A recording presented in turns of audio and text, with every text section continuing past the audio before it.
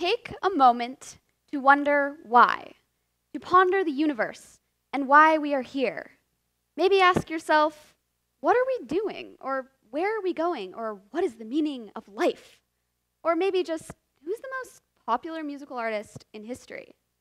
Just taking a moment to ask yourself questions can lead you down quite a fun rabbit hole if you just let yourself get curiouser and curiouser. I find myself asking questions about space, like, can you cry in zero gravity? Or how do you wash your hands in the space station? Or maybe even, how long exactly would a footprint last on the moon?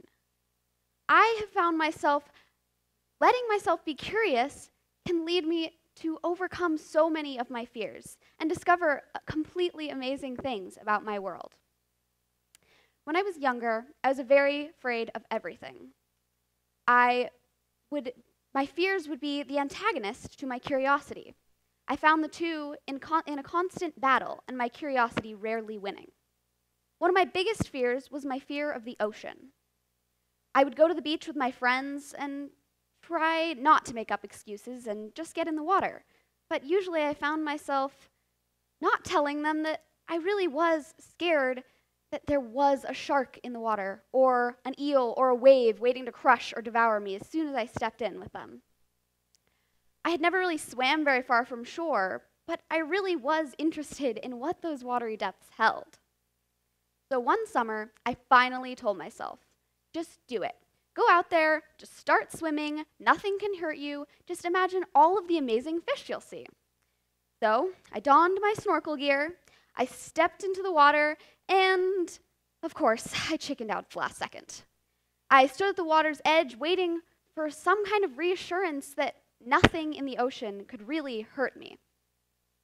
Finally, I mustered up the courage, and I dove towards the ominous coral reef. As I swam, my heartbeat began to quicken, but as soon as I saw the underwater world and the fish and the coral all around me, all of my fears completely disappeared and were replaced by an overwhelming emotion of curiosity. I began to swim through the water, exploring as much as I could, and when it was finally time to go, I left the beach looking at the world in a completely different way. We as humans take huge risks to satisfy our curiosity, especially in prehistoric times. Our urge to explore the world didn't really seem to benefit us from a fundamental survival standpoint. There's the thought of, well, curiosity killed the cat, so why didn't it kill the humans too?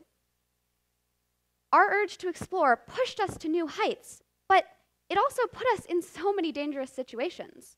And it didn't really help us to become more attractive to potential mates, didn't keep our hunger at bay, it didn't quench our thirst. So why did we stay so curious? And why are we still curious today? Well, an amazing example of curiosity is the curiosity in kids. I have a lot of younger siblings, and I've seen them all go through the many phases of curiosity. One of the most hilarious phases of curiosity was when my brother turned 9, and this started a phase of endless questions. Every day I was bombarded by questions like, where does the water go when you flush the toilet? Or, who invented sports? Or, what's the rarest mineral on Earth? Surprisingly, I had no answers for any of them. It was so amazing to just see this pure curiosity in a child's eyes. But I thought to myself, aren't adults curious too? I know that kids are curious because it's imperative to their intellectual development. But why are adults curious too? Well, there's a theory that there's a human trait called neoteny. This term means the retention of juvenile characteristics. So, retaining our juvenile characteristics, even into our adulthood, allows for an extended learning period throughout our whole entire lifetime. We keep trying to discover and trying to learn about new ways of surviving in our world, no matter how old we're getting. So, all of this curiosity, I realized I'm curious about so many things. And I'm in this strange stage in my life where I'm losing my childlike characteristics, and I'm slowly moving into adulthood. I have more and more obligations, like I have to clean my room, I have to do my homework, I have to go to school, sadly. And of course, that's not to mention the great distraction of social media and technology in general.